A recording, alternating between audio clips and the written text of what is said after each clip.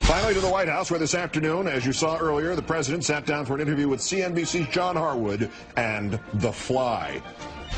To increase the transparency and the openness that has been the signature characteristic of our... Sorry, I'm going to start over.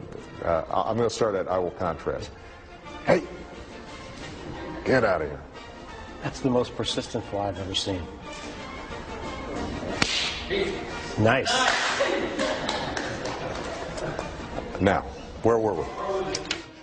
Was he on that list of The Fly, the list of White House guests? And big deal, Mr. Miyagi did it with chopsticks. The fly was smooshed, wound up on the floor. After the interview, the president bent over and picked the dead fly up with a napkin. Unexpectedly, it turned out to be Jeff Goldblum.